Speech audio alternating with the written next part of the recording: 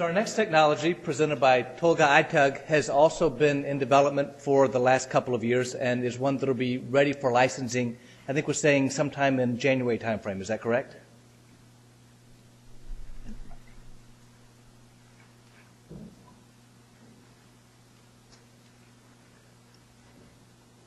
Thank you, Mike.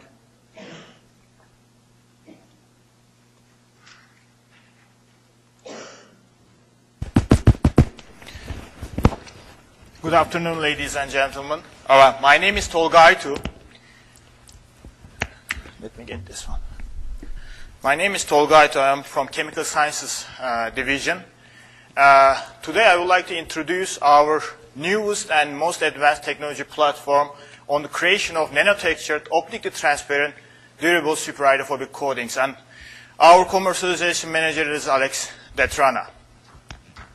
So first of all, talking about superhydrophobicity, I would like to give you a brief description of Vedic properties of a solid surface. So Vedic properties of a solid surface is, in a nutshell, is defined by this angle that is formed by any liquid, that could be water or anything else, at the solid surface at this three-phase boundary. And the value of this angle basically dictates whether the surface is hydrophilic, hydrophobic, or superhydrophobic. And if the value of this contact angle is greater than 150 degrees C, basically we call that surface as superhydrophobic. What that means is, as you all know probably, that the surface, water or any water, basically in this case, is repelled easily from the surface.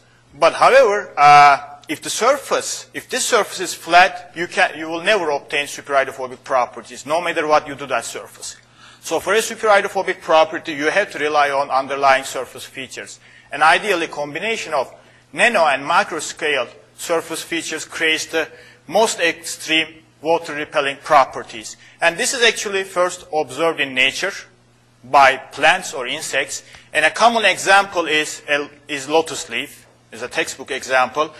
Basically, the water repellency on the lotus leaf is enabled by these micro-size embedded with nano-size surface features that are covered with a low surface energy waxy material. So inspired from these biological surfaces, many others, by using many different technologies, created artificial superhydrophobic surfaces. And at Oak Ridge National Laboratory, we do that too. And probably many of you guys, and I know some of you guys, attended these conferences, Sparks events, have heard many different technologies, superhydrophobic material technologies developed in the lab successfully, and some of them are already licensed. Today, what I am presenting you the most advanced and the recent material technology that we have developed over the course of 1.5 years, which can address the two important marketplace demands of durability and optical transparency. In fact, when we talk about this technology or about this opportunity with industry leaders, their initial inquiries always concentrated on durability first, second, optical transparency.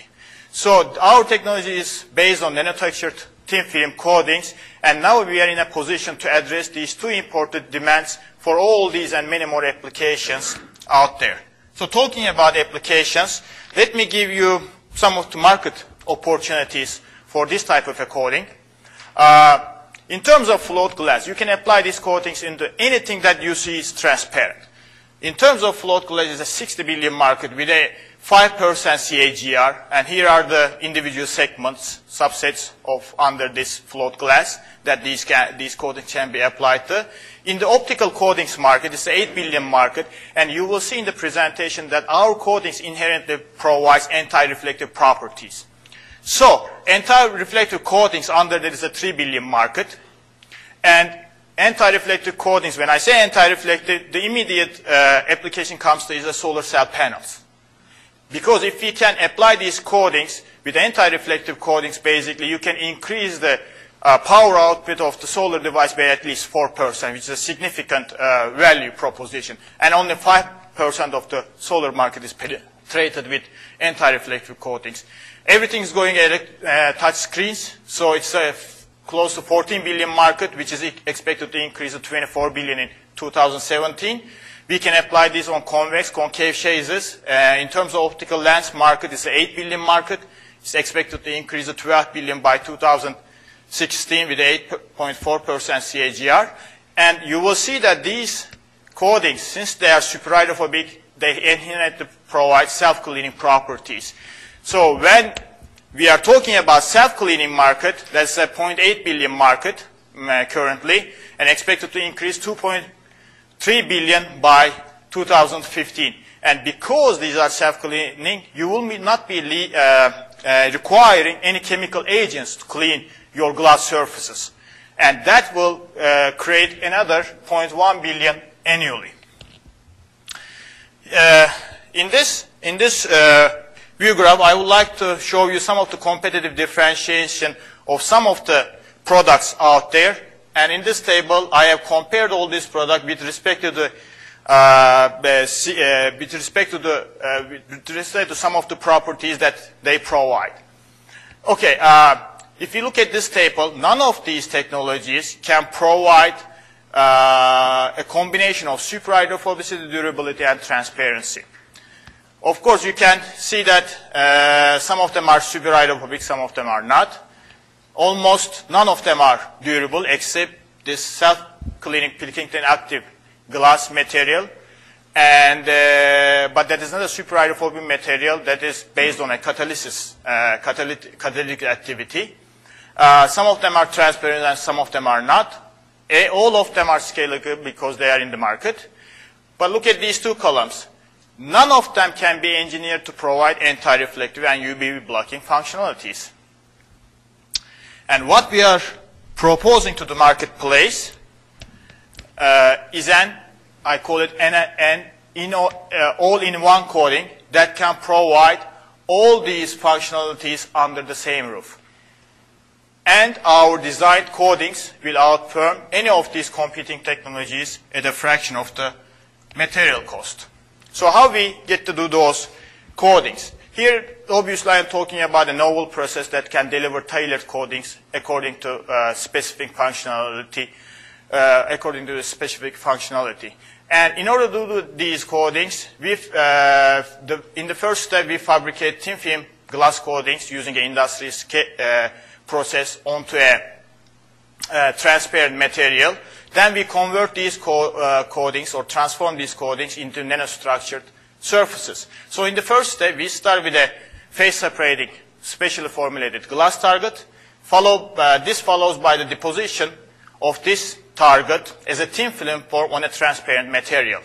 We use RF sputtering in this case. And you see the dot on the behind of the substrate. This basically helps us to distinguish what surface is coating and what surface is not coating because they are extremely transparent.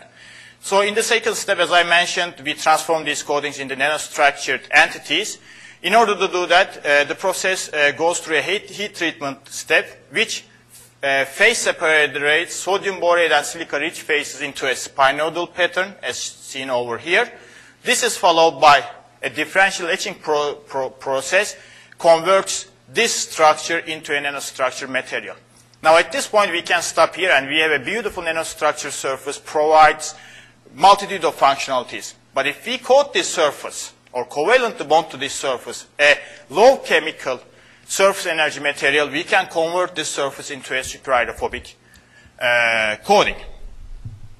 So next, I will give you, in the next few graphs at least, I will give you or highlight you some of the functionalities that we obtain on these samples. First of all, our coatings are superhydrophobic. And if I play this video, you can see the optical transparency and water repelling behavior and optical surface. This is developed on quartz. That's how we started because it provided us an ideal platform, the quartz material. But we eventually wanted to expand this technology into low melting point glass materials, such as the ones that you use in your homes or architectural buildings. Basically, these are soda lime type materials. And if you look at this table, fused silica is an ideal platform because we have this heat treatment step, and the annealing and softening points are rather high. But low melting point glass materials are much respectively lower annealing and softening points. So we in the course of this past year, we expanded our technology into soda lime materials, and you can clearly see the beating up the water droplets on the soda lime material. We also expanded this technology into concave and convex shapes. And here's a quartz lens. You are looking at a high-speed video camera where you are seeing the bouncing of the water from the lens surface. Also, we expanded technology to bulk glass materials. So basically, in this case, this technology is a little bit different. We don't apply a coating. Basically, we convert the whole bulk glass into a superhydrophobic entity throughout this bulk. So basically, we created bulk monolithic superhydrophobic glass materials as well. Our coatings is obviously transparent. And for example, in this transmittance curve, in this transmittance curve, ranging from near IR down to UV regimes, the superhydrophobic coated quartz material, which is this red curve here, enables better transmittance for all angles of incidence over a broad range of wavelengths down to UV regime compared to the uncoated quartz material, which is this blue curve here. And from this inset, you can clearly see the UV blocking functionality of our coatings due to the nano-textured nature of the coating. And all these functionalities can be tailored according to the specific needs by tailoring the microstructural properties. As I mentioned to you, our coatings provide inherent anti-reflective properties. For instance, from this reflection and absorption curve obtained on one of our superhydrophobic coated quartz material, which is this blue curve, enables much lower or much reduced reflectance over the entire wavelength compared to the uncoated quartz substrates. And specifically, at around 400 nanometers, the reflectance decreases by approximately 3%, which is a significant accomplishment. Basically, with these type of coatings, the industry may not be needing any other anti-reflective coating applications, coatings for specific applications. And this is a very good value proposition for solar panels, actually. And visually, you can see the reduced reflectance from this image over here, where the coated glass substrate shows much reduced reflection of the left fluorescent light compared to the uncoated glass material. And we have this fantastic functionality because we have a very porous nanostructured nature of these coatings, which provides a lower refractive index compared to the bulk or dense glass material that provides inherent anti-reflective property. We have done many durability tests, but I'm going to show you only the two of them over here. Basically, one of the durability standards is whether these materials can withstand environmental conditions such as sandstorm or dust storm. So in order to do that, we have developed a in-house rig. And basically what we did here is by using a compressed air and by inserting aluminum oxide, rugged edge aluminum oxide particles, we blasted our coated glass materials inside this housing. And we calibrated our velocities by using a hot wire anemometer. And this, to give you an example, this is during one of our tests done at 40 kilometers per hour. And I don't know whether we are not hearing the, I was hoping that you guys will hear the sound. But you hear basically you hear the sound of the wind speed and sparkling of the aluminum oxide particles in this video while they are impinging on the glass surface. And basically this is after the test. And you can see that the superhydrophobic properties are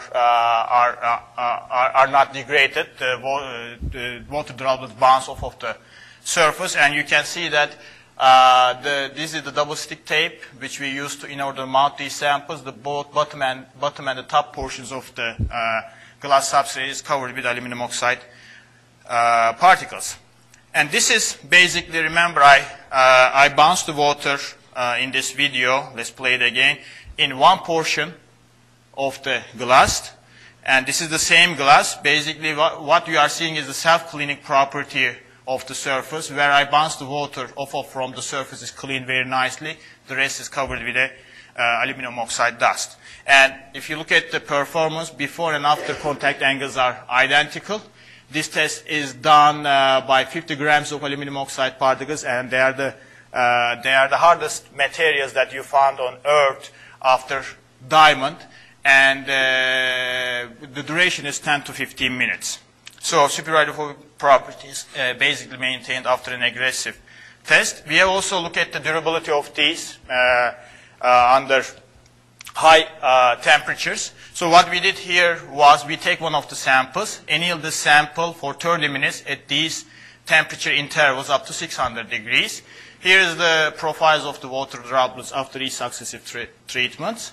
And basically you can look at this figure over here. Basically contact angles has not changed till up to 500 degrees. But when we go to 600 degrees, basically the surface changes into a hydrophilic entity. And the reason is that we have burned the low surface energy chemistry on the surface. But I believe that not many applications will be requiring temperatures above 500 degrees C. As I mentioned to you, we can tailor these coatings with respect to specific functionality. And one of the functionalities that we have obtained is anti-fogging property. In the left, you are looking. Two pictures. Basically, this top one is showing that we have a coated glass material which is laid on a microscope slide. This is pre-fogging conditions, and this is showing after. This whole assembly is treated with a specific fogging sequence, and this is after that fogging sequence. Basically, you can clearly see the moisture buildup or fogging buildup on the surface, and our coating stayed optically clear. So at this point, maybe I should mention that once we make these materials, they are nanostructures, very, very nanostructured and nanoporous. That is basically hydrophilic. That hydrophilic functionality basically creates the anti-fogging attributes. If we convert this surface to a superhydrophobic with a low surface chemistry, then you have the superhydrophobic functionalities. Now, treating that surface with a different chemistry, we can potentially achieve anti-fingerprinting functionalities. And let's watch this video over here. This is one of my colleagues. One side of this substrate is coated with our coating. The other side is not. You are looking at the coated side, and our colleague is applying his fingerprints to the surface. And you don't see any fingerprints, basically. There is more fingerprints. And then he's going to turn the back side, and he's going to apply his big fat finger on the back side, and you see the big fat fingerprint on the surface. Now, in terms of summary, I didn't show you all these functionalities because of the time limitation, but the unique technology features are enormous. Basically, our coatings is superhydrophobic and anti-fogging depending on the surface functionality, which I have not talked to you about and which provides many, many more applications, is the omniphobic functionality of these coatings provides also by changing the surface chemistry. In all these three states, these coatings are extremely robust, transparent. They provide, no matter what, they provide anti-reflective functionality, and they can be engineered to provide better anti-reflective functionalities if we engineer the coatings. If we engineer the coating, they provide UV blocking functionalities, which may be important for certain applications involving polymeric coatings. And at the superhydrophobic state, our coatings have the functionality of self-cleaning. And to do those coatings, we use efficient and industrially scalable processes, which in turn should enable quick integration by the industry. And these are the two, actually there is more, maybe I should have included more, Jennifer, that there is at least 3 or 4 more applications based on this technology. Here is 3 of them applied, which can be licensed rather quickly. And I will be happy to answer any of your questions.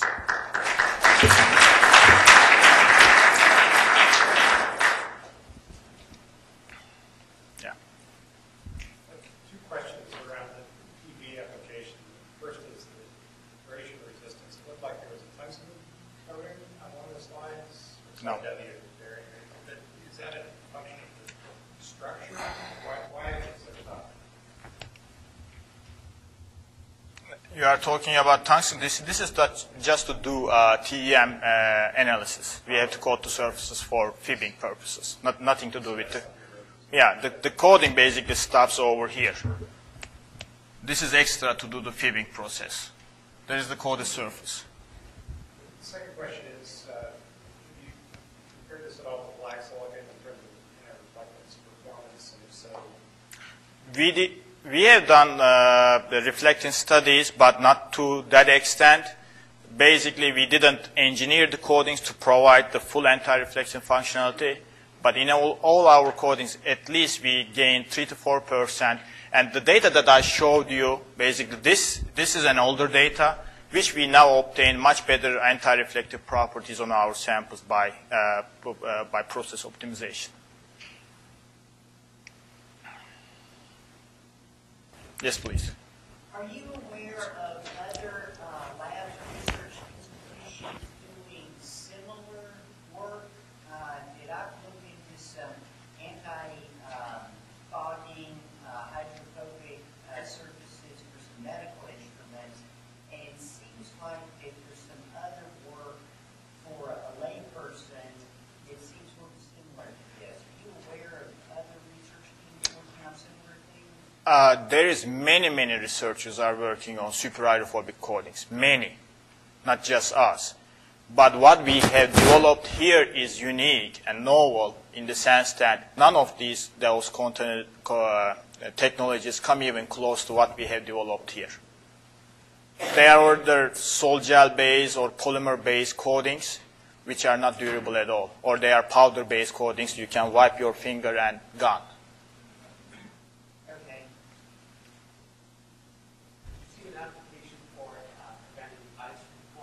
Yes, that's exactly. We have another technology based on metal oxide coatings that specifically targets that application, anti-corrosion, basically. Could it be used for future on-road surfaces? The road surfaces these are physical vapor deposited coatings, so you cannot apply those onto a road surface. It has to be powder-based in that case. But we can apply our coatings to high-value products or glass-based technologies. Is this coating impermeable to water vapor permeation also? Well, in the hydrophilic state, water vapor basically penetrates. So can it be used like That's why materials as an alternative? Yes, at the superhydrophobic state, yes, that's the whole idea, yes. Because once you get the critical point, it's going to create a water droplet which is going to start rolling over from the surface. I mean, even in the gases state? In the gaseous state, after you reach that critical state of particle nucleation or water droplet nucleation. Let's take one more time.